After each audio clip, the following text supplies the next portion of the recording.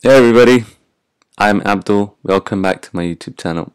So in this video, we are actually going to make our game. We're going to do the coding. Um, I haven't uploaded for like 2 weeks because, and to be really honest, I didn't get a chance to do any learning. But what I am going to do now is learn on camera. I think it'll be better this way because in case I run into any problems, you can actually see how I fix them on camera. And so let's get started.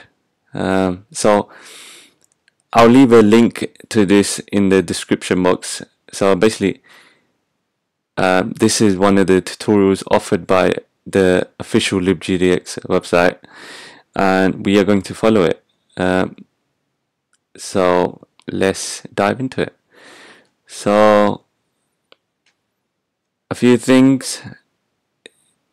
This is going to be a simple game, and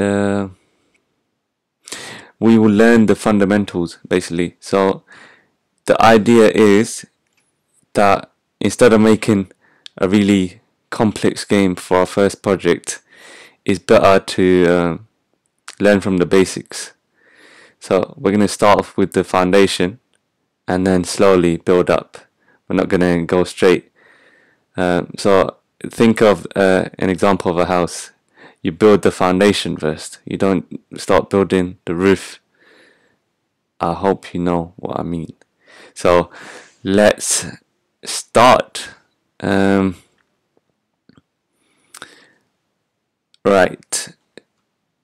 The name.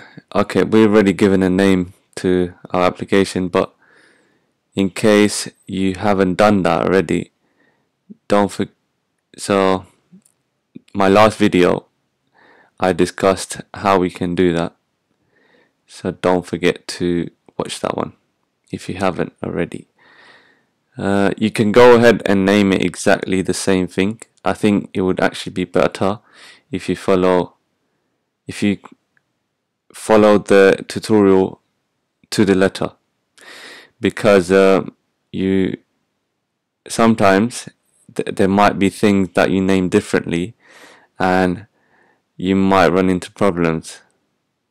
So I would advise just follow the tutorial to the letter unless you know what you're doing. So what is this game going to be about?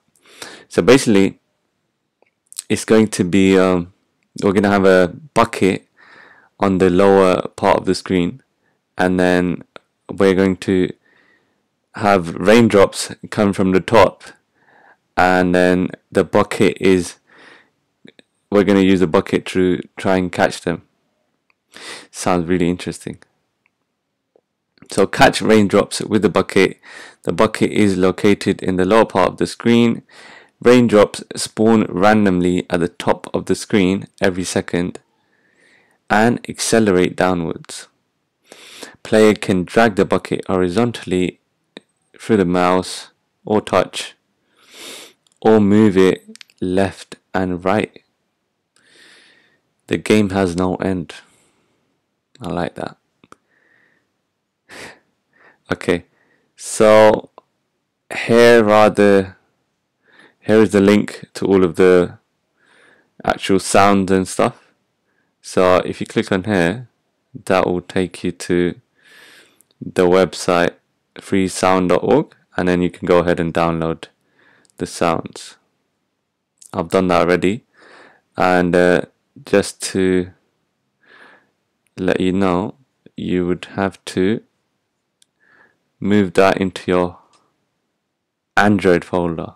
So you go to your game, first 2D game, Android, assets, and then I simply just pasted it in here. You can also do it through the IDE, through Android Studio. So you go there, and then Android, and then assets, and then we can just drag and drop them over here. But I've already done that, so I'm not going to do that again. let's actually start the coding. Alright, so given our requirements, we can now configure our different starter classes. We'll start with the desktop project. Okay, open the desktop launcher.java class. Okay, let's go ahead and do that. Right. Okay, where is our desktop? Here it is. Yeah, desktop launcher. So here we have it open. Right. Okay, so first we're going to determine the size of the window. So it's going to be 800 by 480. We want an 800 by 480 window and set the title to drop. Okay, I'm going to do exactly the same thing because I want you to, because basically I've done some projects in the past, and I tried to do my own thing where I would have different names for different things, but then later on when it comes to running the project, you run into errors. So I'm gonna copy it to the letter. Right, so let's type this in. Alright, so we got the main method here, and okay, let me make this bigger. Let's get rid of this. Right. Okay. So config dot title is going to be drop, and config dot width is going to be 800, and then we've got the config dot height, which is going to be 480. Right, so that's it. Looks like that's all there is to it. And then moving on to the Android project, we want the application to be running a landscape mode. So for this, we need to modify the Android manifest.xml file in the Android or drop Android root directory. Right, so let's navigate to our Android manifest file. Okay, Android manifest, here it is. Okay, we've opened it up. Now we have to change the screen orientation. The setup tool already filled in the correct values for us. Okay, Android screen orientation is set to landscape. If we wanted to run the game in portrait mode, we would have set that attribute to portrait. So let's see what it is for us. Right, okay, so for us it's already landscape as well, so it seems like we don't have to make any changes over here. Right, okay, we also want to conserve the battery and disable the accelerometer and compass. We do this in the Android launcher.java file. Right, so let's get rid of this. Let's open up what they're telling us to open up. Android launcher.java. Right, where is that? Okay, so yeah, here it is. Right, so what we got change over here? Okay, we cannot define the resolution of the activity. as it is set by the Android operating system. As we defined earlier, we'll simply scale the 800 by 480 target resolution to whatever the resolution of the device is. Okay, let's go ahead and make the changes. Okay, config dot u accelerometer equals false. Config dot use compass equals false, and that should be it. So the idea is that you conserve battery. Yeah, that's basically it. Okay, finally we want to make sure that HTML5 project also uses a 800 by 480. Okay, I haven't chosen it for the HTML5 project, so we're not going to do that. So if you watch my last video, I believe it's either the last one or the one before that. So we actually created the project and we ticked the checkboxes for the project that we wanted to build. So we're going to build it for Android and desktop. We didn't tick the HTML option, so don't worry about that. So that's it. Let's run this and see if it's made any changes.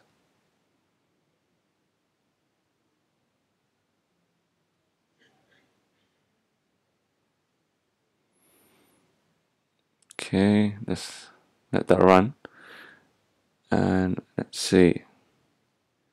Let's go through the article to see what's to come, and then we can do that in the next video. I'm going to try and make these videos short so you don't get bored and fall asleep. Let me know what I can improve on, because there's always room for improvement. So okay, the Gradle build running. Okay, let's wait for that. Loading the assets. So in the next video we are going to load the assets that I showed you that I've already downloaded. You can go ahead and download them using the links that I showed, and then we will load the assets. Our first task is to load the assets and store references to them. Assets are usually loaded in the application adapter.create method. So let's do that. Okay. I think we should do that because this is going to take forever. So let's go back to our core source. Yeah, this package and first 2D game. Is that the one? Yeah, it is. Hopefully. Okay, I think our project has run. Alright, maybe not. Let's wait for it. Okay, so I think we need to get rid of all of this pre-generated stuff over here.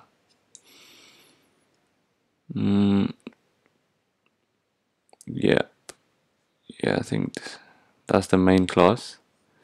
So we need to get rid of all of this. Right, let's get rid of this. And then let's define the attributes. Private texture, drop image, then private texture, bucket image. Okay, let's copy this.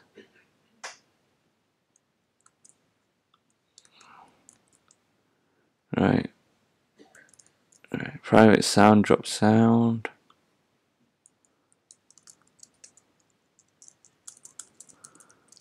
Drop sound. Private music is rain music.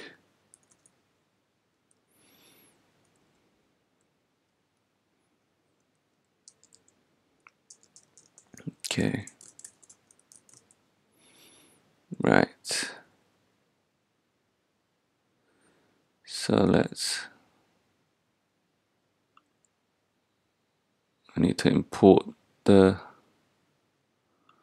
package.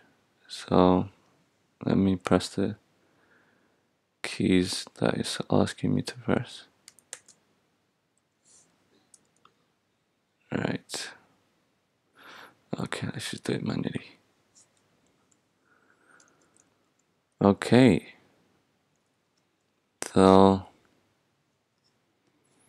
okay, I think I deleted one of the other methods.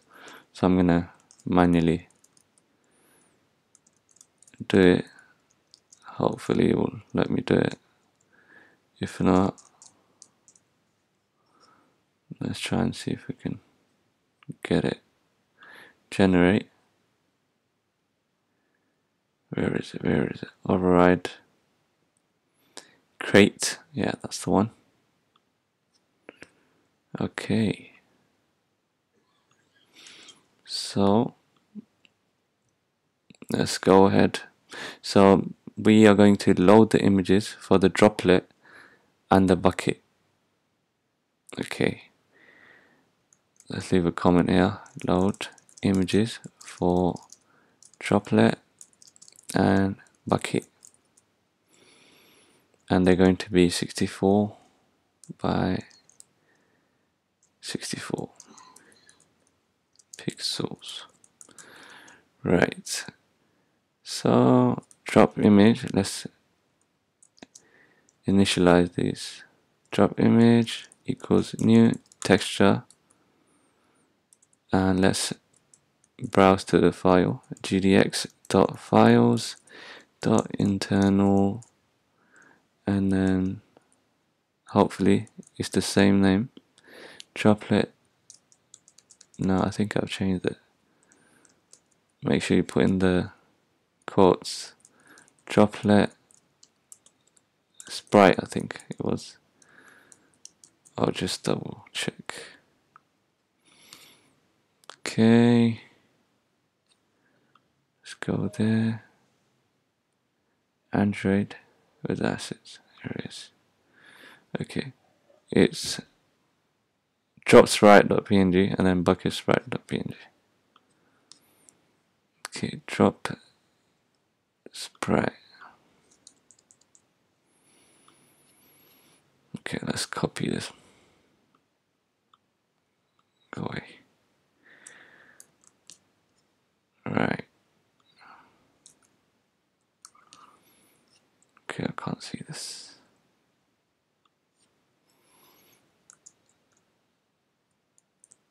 Okay, bucket image. Let's change this to bucket image. Right, and let's change that to, what was it, bucket sprite. Right, don't forget the semicolon. And let's load the drop sound.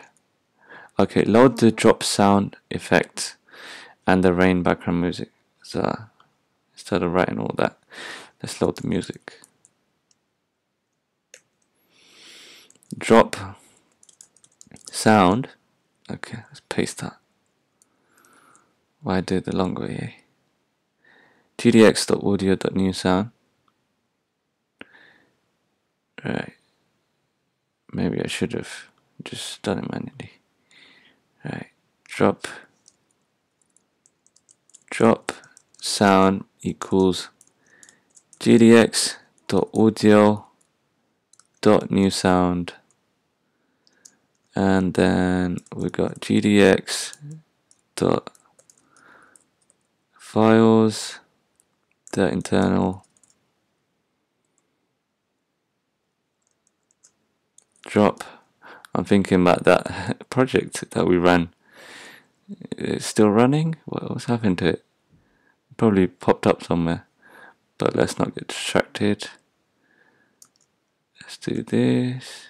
Yeah, so we've initialized the drop sound. Now rain music, let's go. Okay, we can copy this one at least. Right, we are making some progress, right? And I was actually thinking of doing this in the next video, but I'm glad that we've managed to do it. Sometimes delays make you more productive. I think that's what's happened in my case. That's new music. Alright, so the last bit is to start the playback of the background music immediately. So this is going to be for playback. Start playback. Playback. Right. Of. Okay, I should put the whole thing. Background music. Right. Rain music. Dot set looping equals put true in there. Rain music dot play. Right. Okay, so I'm gonna leave it there, guys, and let's try and run it again. So what we've done is we created some attribute. We've declared attributes here. Okay, we're gonna have two images, and then we're gonna have the sound files, sound and music. Right, and then we've come here and we've initialized them, and then we've basically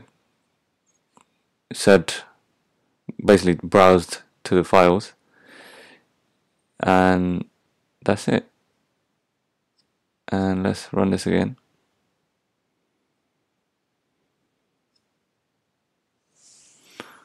Alright, what's wrong with this, man? Let's make this bigger. Let's look for errors. Yeah, I know what the problem is. I haven't configured it to run from the desktop. I think we've already done that, so it should have worked for you. But I think I recreated this project, so for that reason, desktop, it didn't load up. Sometimes you make these mistakes, stupid ones. Okay, so what's happening here? What am I missing? Right. Let's go back. Okay, it looks like it's not configured to run for the desktop. So edit configurations, click on the plus icon, go to application. This is what we did last time and it worked. Why isn't it working now? Okay, main class is desktop launcher. Okay, right, working directory, yeah, should be fine. No, actually, working directory should be, I'm not sure, to be honest. I think this should be the asset folder for the Android. Okay, what am I doing? Android asset. I think that's, yeah, that's right. And then choose the desktop option and then OK. Hopefully this should fix the issue. Right.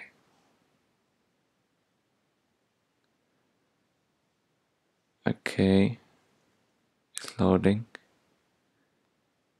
Yeah, so that's it. I believe it's a different size to what it was before. And that's it for this video, guys. Thank you for watching. I hope you've learned something. I've learned a few things. So if you like this video, give it a thumbs up. Don't forget to leave a comment. I really want to know what you guys think. Do you like this approach of me learning live? If so, let me know. If you find it useful, don't forget to share this video. And if you haven't subscribed, don't forget to subscribe. And click that bell so you don't miss the latest videos from this channel. I will see you in the next video, where we will do some more coding. Let's see exactly what we're going to be doing. So we're going to have more attributes, and we're going to initialize them, and we're going to make some good progress. Yeah, so here we're defining and initializing stuff, and yeah, right, yeah, we've got a lot to learn basically. So yeah, don't forget to subscribe if you haven't, and I will see you in the next video. Thank you.